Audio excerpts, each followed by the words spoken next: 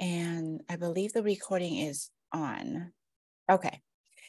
Hi, everybody. Thanks for joining the Jenkins Advocacy and Outreach SIG meeting. Today is Thursday, February 9th. On the agenda, I have just a couple of action items to go over. And we're going to do a recap of FOSDEM. So I'm hoping Jean-Marc and Bruno can walk us through that a little bit, give us a little bit feedback. And then we'll talk about GSOC, She Code Africa, CDCon, and Scale. Is there anything else that we need to add to the agenda? Nope. Okay, sorry. All right.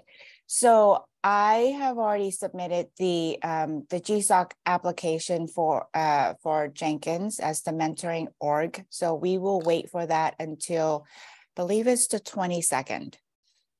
Is this where you have a drum roll? Yeah.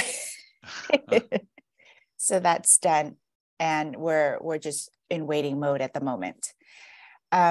And then the January newsletter has been published. So thank you, Bruno, for all of that. And thanks to all the SIG chairs for their contributions there. So we'll go into the agenda. So FOSDEM, Jean-Marc, I'll start with you. What was some of your key takeaways, and what are some things that we can improve for next year? What was good? It was good seeing people and being able to interact with people. There was a huge crowd, a lot of interest, and a lot of that positive interest was triggered first by the very nice mini cluster that Jenkins cluster that Bruno brought with flickering lights and all that. That created a lot of attention, as well as the new UI, the UI improvements that were shown at the same time. These two elements were great icebreakers, or to start a conversation with the people. And there were a lot of good conversation that were done there. Stickers were, I don't know what they do. They were so hungry that they were eating them. I don't know, but nearly all the stickers went away. We had a good collection of them, and it's a nice way to also break the ice and start a conversation. As you would guess, I had a lot of discussions around Google Summer of Code, and was somehow disappointed by the fact that, at least in Europe, the program is not that known. So this is something that we could improve, or an attention point. Now, what we could have improved. Well, first thing, the fun factor was very high, so there was very good humor. My idea, but coming from a sales background,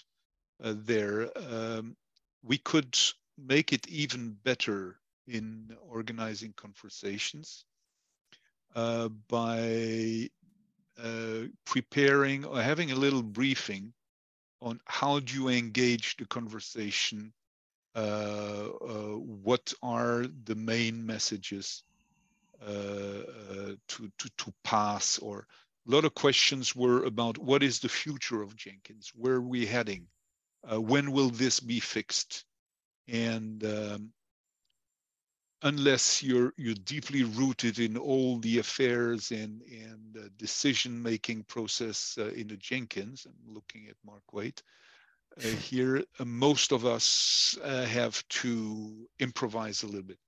Preparing that part better would give even a more efficient and powerful message to the various users and contributors. So that was one.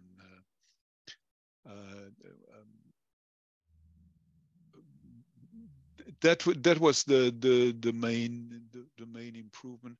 I think the impact we had at that conference with fairly limited means was very high, and I was super satisfied by the participation to that conference. So Mark raised his hand. Thanks, yes, Jean-Marc. And you need to stop me. So, Jean-Marc, I think I saw reference to a presentation of Tim Jacomb and Jan Faracik's What's Next in Jenkins UI.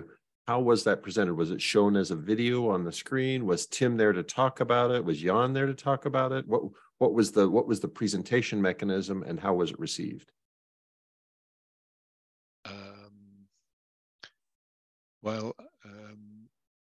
As far as I know, it was just a preview website, a mock-up or something that we were showing up. After the FOSDEM, somebody asked on Twitter for some more information, and then Oleg answered about the video of Tim and Jan Faracik. Got it. Okay, so what was shown at the conference was screenshots or a website, whichever, but it was at best just the visualization of their mock-up, no conversation about it, not presenting Tim's and Jan's observations about why this is important, why that is important, that kind of thing. Okay, thank you. And this goes into the direction the people at the stand, myself or others, we could have been better prepared to explain this or to share that. But even with the little preparation we had some very good conversations. So I have an action item pending from the governance board to update and make the current roadmap on Jenkins.io actually current. But I assume that during the FOSDEM segment, you didn't refer to the roadmap probably at all. No. So the fact that it's badly out of date compared to actual implementation was not harmful to you, but it also did not help you. Yeah. Okay. Story time. But okay. Here, this shows the feeling of not having the right tools or not mastering the right tools to even better leverage the contacts we had. Got it. Thank you. Okay. Thanks very much. Bruno, does this summary? Yeah, it's perfectly fine. Thank you. We had the same kind of experience. I don't have much to add. Frankly, the thing is, I've already said it to Mark and Elisa. FOSDEM helped me to realize that open source is not just a bunch of people working on the same projects. It's more of a spirit of trying to help people, empowering them to get better at something and just to be free, in fact. And that's something I felt deeply when being in the FOSDEM. People just wanting to share knowledge, to help each other, to think of partnerships, to grow together. And that's something that you don't always get when you are just interacting on GitHub, Twitter, or whatever. This was really different. Less mechanical. I tend to think of open source like just a GitHub punch card. It's much more than that. And this showed up pretty big at FOSDEM. So we know what we can improve for this or other conferences. For sure. Yeah. So, Great. and in past conferences, we've run a rotating slide deck with Minigen running on the screen that you had. I assume you were focused on keeping Jenkins visible rather than doing any rotating slide deck. We had the rotating slide deck. We made it on the booth, okay. the first day. So we had a few slides, but most of the time we were showing Jan and Tim's UI proposals, and then we were going back to the Minigen controller dashboard. So we had 3 tabs and rotating between the 3 of them. Okay. So that was an important thing. So as Alyssa and I are headed to a conference here in the United States in March, you rotated screens by just switching tabs in the browser. Yep. Yep. Okay. All right. Switch browser tabs. And we had just one Wi-Fi network for the whole booth, so that all the machines, so the machines composing Minigen, but also Damien's laptop, everyone was sharing the same Wi-Fi, so that it was easy to show things. Okay. And Alyssa, you're bringing the screen to scale, right? I don't have to bring a screen. Yeah. Okay. But Bruno, your Minigen has inspired. I'm intending to build my own, and I'm bringing a cluster of Pis to the Scale conference as well, to have a physical device to incent people to come have a conversation with us. We'll see. Yes. We haven't done that kind of physical device story in the past, and so we'll see if it helps increase traffic at Scale. It worked one time. Hopefully it will work multiple times.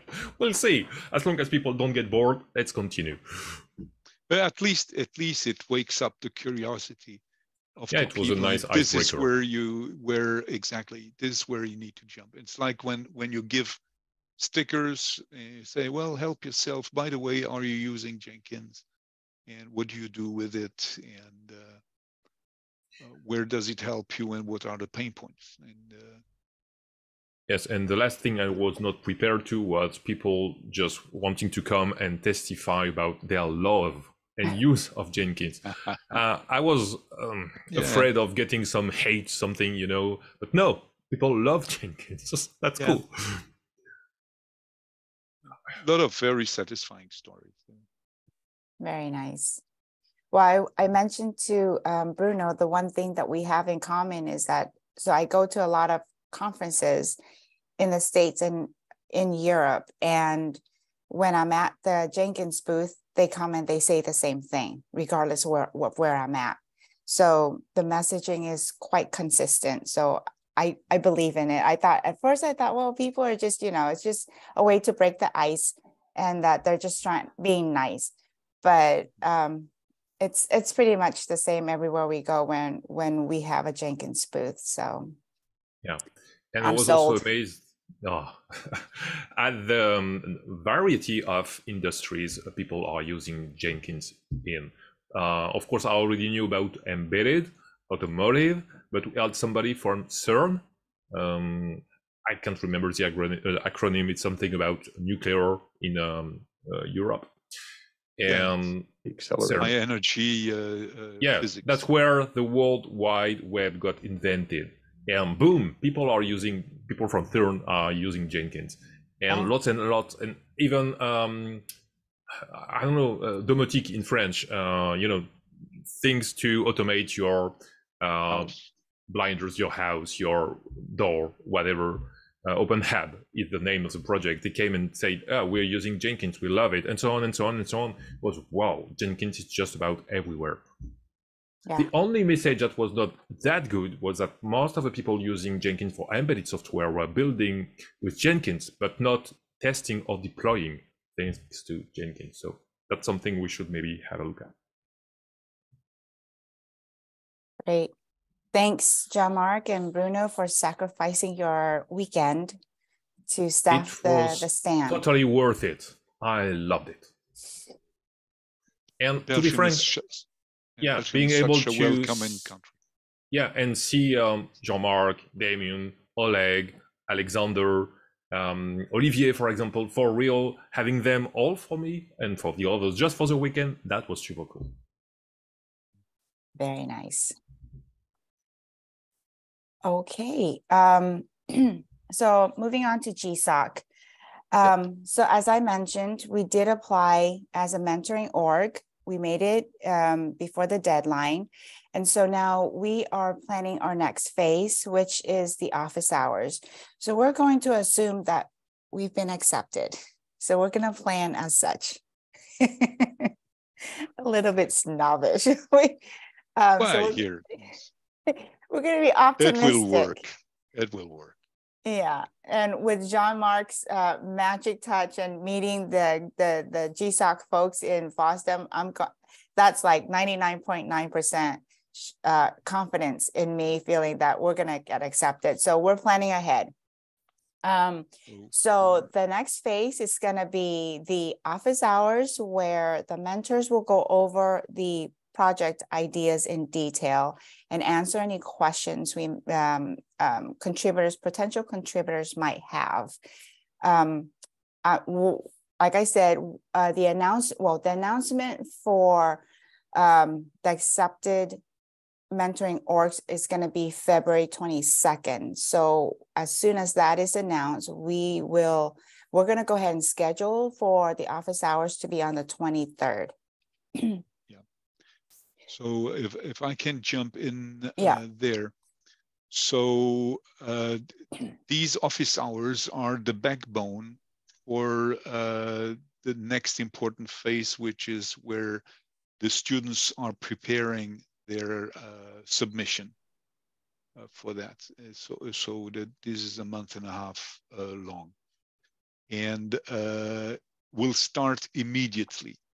I'm currently preparing, with the help of Alyssa, a poll to know what is the adequate time for that. So historically, we held the office hour around 4:00 p.m. UTC, which is about this time. Now it is winter time, and so I have some doubts.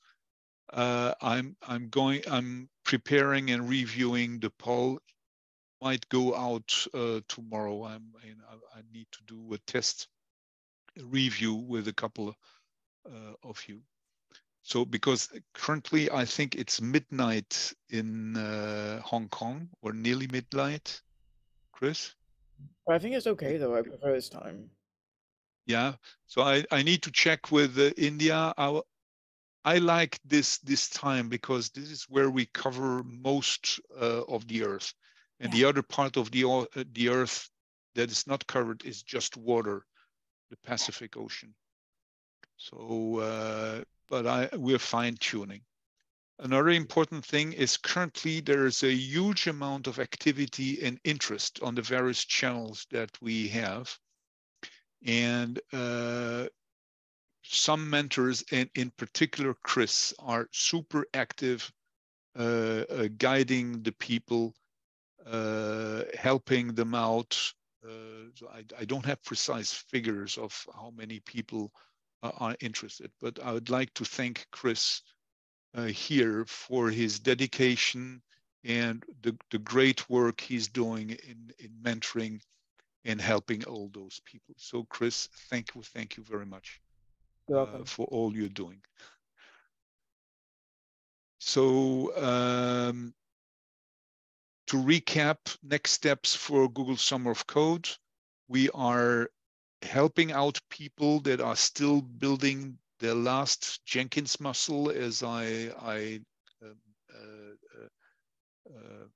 named that phase. We are preparing the first office hours, and as soon as we are confirmed to be part of the program, February 22, we roll, and we start by explaining in details every project idea.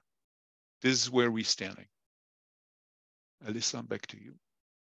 Thanks, Jean-Marc. Any questions on GSOC? Okay, so SheCode Africa, Mark, I will hand that over to you. Oh, you're on mute, Mark. Me being the bearer of bad news, we've done the SheCode Africa Contributhon, I think 2 or 3 of the last 2 or 3 years now, and felt like it was a good use of our energy. We were grateful to CloudBees that they donated $6,000 each year to fund the Jenkins project's participation.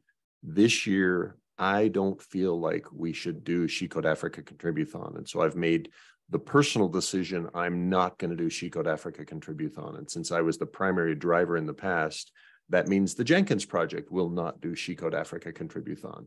I think we should focus our effort on Google Summer of Code. The realization came to me as I was describing to other mentors that even during this phase of Google Summer of Code, a mentor should expect to spend 4 to 8 hours a week on their project, preparing to mentor, preparing for the selections, preparing, getting themselves more deeply involved. And I can't do that and and also run She Code Africa Contributhon. And so this is an intentional choice on my part that She Code Africa Contributhon won't happen in the Jenkins project this year because I believe we'll get more value out of focusing all our energy on Google Summer of Code. I'm open to other disputes, but my sense, I've told Zainab we won't be participating, and they'll just have to go ahead without the Jenkins project.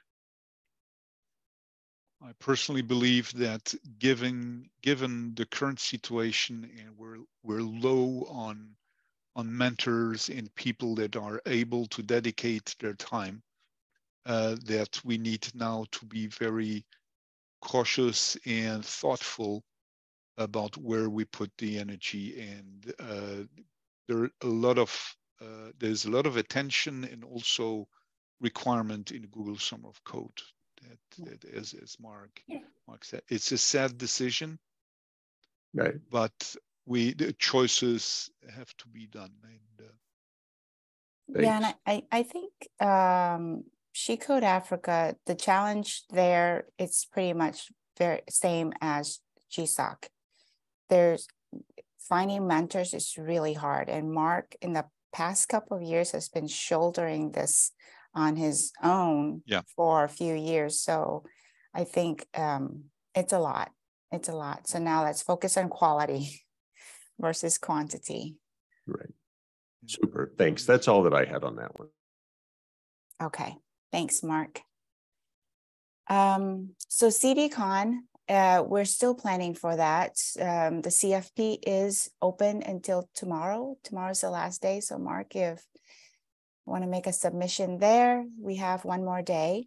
And then they're also talking about doing the Jenkins Awards again. So past couple of years, we've been doing the same award. Most Valuable Advocate, Most Valuable Contributor, Security MVP. And we will be driving this award within the project or from the project. And then CDF will showcase or announce the award at CDCon. So there are some important dates there that I will need to work on. So the nomination is already it's already open, but I need to get to create a pull request for that. So keep an eye out for that. So once that is open, I will announce it via Twitter and LinkedIn. And you got submissions, nominations, please nominate folks. And then Scale, planning is in progress. As Mark mentioned, he will mimic the great idea from Bruno and create a cluster of PIs, and we'll have that on our table at our stand. Hopefully that will, I'm sure that will attract attention and be a conversation starter for us. Didn't realize that it was so near. Yeah. March 9 is in 3 or 4 weeks. So typically the open source events for us is it seems to happen beginning of the year, the first 1 or 2 and 3 months. That's when we're most busy. Yeah. And then, okay, announcement tweet for today's security advisory. Yep. I got that. So I will work on that after this meeting, Mark. Yeah. And Alyssa, I was going to offer, usually that's not one we want to put on you just because the phrasing has to be relatively precise. Okay. I'd even say, if you don't mind, let me take it. particularly because of how deeply I'm involved in that particular set of things. That's a platform SIG topic. And if it were phrased incorrectly, it might look like it were a Git plugin problem when it is in fact not. Okay. So it's the words are carefully chosen when we do security tweets. And if we don't say exactly the right words, we risk that someone will be confused and will create unnecessary angst or concern. Got it. Okay. Thank you for taking that over. I'm not going to complain about less work. Okay, that's it. Unless anybody has anything else that they want to cover. Tiny little thing. I'm giving a talk next week in the local university about open source and Jenkins. Great. Cool. Bruno, do you want to put the information on this document, and then I will. Then I'll send out a tweet. Just let me know the link and the date and all that stuff. Will do. Okay. Awesome. Okay. All righty. I'm gonna